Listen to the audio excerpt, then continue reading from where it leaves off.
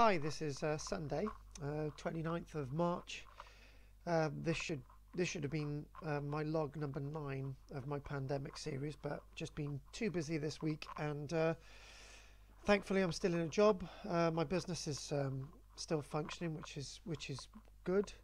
Everything's gone online, and anybody that doesn't get the class research notes that we do actually gets them in the post or via email, so that's great. Um, Obviously, you know, cash flow isn't as good as it was, so it would have been nice to have had some help from the government. And one of the key problems is that the system was never set up for people who were self-employed.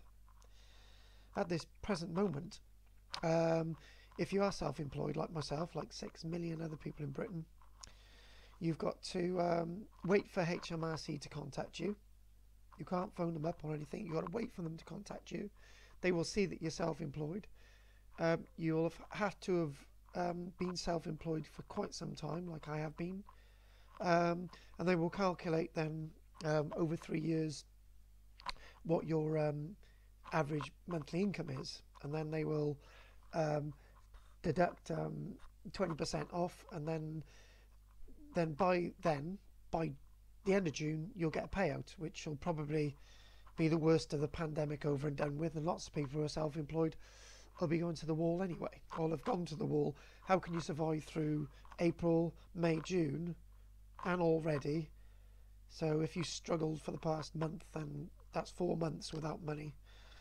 Um, the problem is the self-employed system is that there's nothing in the process for, if you're self-employed, you don't get sickness benefit. Oh, well, start again. You don't get sickness support because you're not employed. Um, in legislation, an employer is obliged to give you either X amount of sickness payments and so on and so on, whether it's a third or full pay or whatever, you know the stuff. Um, but now the interesting thing is that the system in HMRC should be that if they're able to know you're self-employed, which they do, after this outbreak, there should now be a system in the taxes that you pay through national insurance to actually claim some assistance when ill, when you're self-employed from HMRC, because you're paying into that. Like somebody who's employed pays into a scheme which says that they get X amount of sickness days, so should self-employed people, but that's another discussion. One thing that I'm finding really difficult is that as somebody self-employed, I provide a service. I got vulnerable adults that I contact every week. I provide a service, something of interest in their isolated homes, archaeology. I speak to all my students, well, 30 of them, each week, every single week, once a week. I have a conversation, are you okay, anything you want to pass on, and so on. And then we teach online classes. Those that can't access their online classes, at least they get a phone call off us, and they get some notes in the post. But the thing is, because I'm not a key worker, to be honest with you, like 6 million other people, us non-key workers, and those who have lost their jobs in employment from sort of, if they were working for Butlins, or they worked for a fun fair, or they worked in a museum, or they worked for the National Trust, or they worked on a farm that provides services for children. And you know where I'm going with this. We all actually, all of us, provide a service for society. We are the people who are on the front line providing respite for parents who got children that have got problems, or respite because they're looking after elderly parents themselves.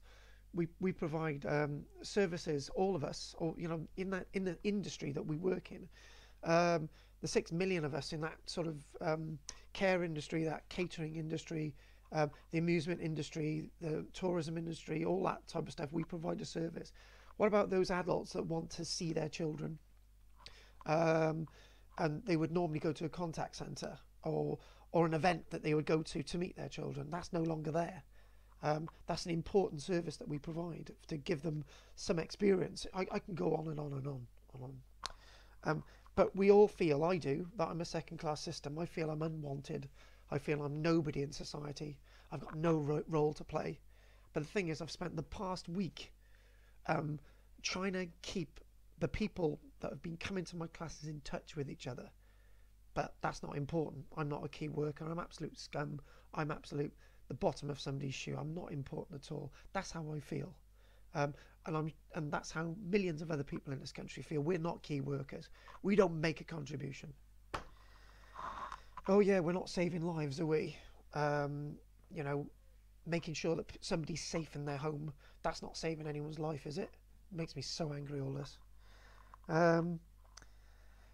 So one thing I would say is that, you know, it's relatively quiet out there.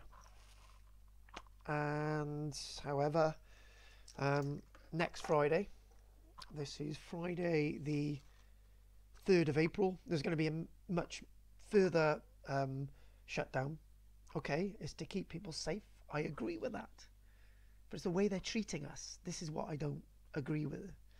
You know, people who are employed, I've heard of people who are employed are still on full pay, not asked to come in. If they're a government civil servant, they just get paid, right? We don't get anything, right? They ain't key workers either, some of those, and they're on full pay. I'm not at all. I got to get through this. I'm not whinging, just saying the system's not fair. And yeah, major crackdown on Friday the 3rd, when we mean major quarantine efforts to try and curb the spread of the coronavirus. And again, it's good. It's down to people last weekend, millions of people last weekend going out in groups, spreading this. The fucking bastards. And if they've caused any deaths, right, on them, okay, I hope it comes back and they die as well, because those are completely irresponsible people and they've destroyed it for the rest of us. Anyway, this is KARL-JAMES Langford, Pandemic Log. Hopefully the next one won't be as angry, but there you go.